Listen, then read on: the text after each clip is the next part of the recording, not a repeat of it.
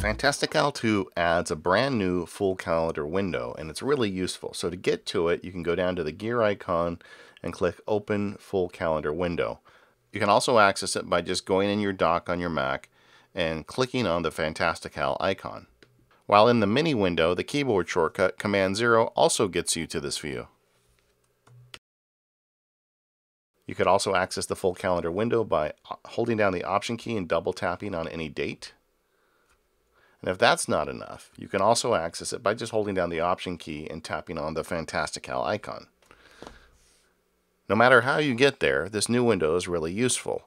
You can see it both in this windowed mode, and you can also make it a full screen calendar view, which is really nice. One of my favorite features is this infinite scrolling event list. So you can just scroll through here and see all of your events. While you're doing that, both the month view up above and the calendar to the right will scroll to match whatever date you've selected. So you can see as I go through this, it's scrolling out. Just like in the mini window, if I tap on the date and year, it'll take me back to today. And the layout is really great. Going to the top here, you can see there's a day view, a week view, month, and year. And the way they do the year view is really nice. I'm really impressed with the year view. If you put the mouse over any particular date, it's going to give you a list of the events. But also without clicking on it, you can get a really good idea how busy you are by the color backdrop on any date. A date with a white background has no events, a date with a yellow background has a few events, and a date with a red background has a lot of events. This feature will make it really easy to plan events into the future on days that are good for you. Switching back to the week view, you can create a new event by just clicking and dragging. So I'm going to go ahead and do that here. And once I start that, you're going to see it's going to open up that text parser that we love so much about the mini window in Fantastical 2. And in this case, it's already got the date and the time period. So I could say, record Fantastical screencast. And I'm going to put that on my personal or my Mac Sparky calendar. All of the parsing tricks that I showed you in the parsing video still work. When I'm done, I click Add Event, and it's created. That trick also works in the day view. In the month view, you can create a new event just by double-clicking on the date, and once again, you get the parser. But in this case, you're going to have to add the time, and you're good to go.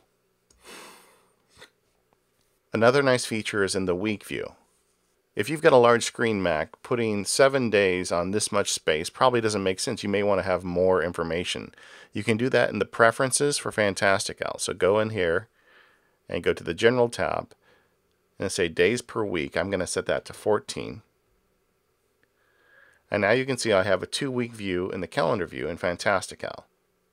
You can also easily search your events in this window. Just go up to the search bar and type in your search.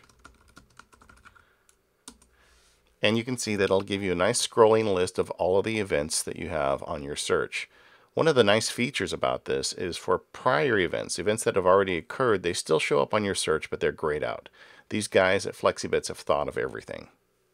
Another option with the full calendar mode is to turn it to light mode, and that takes this black screen and turns it white here.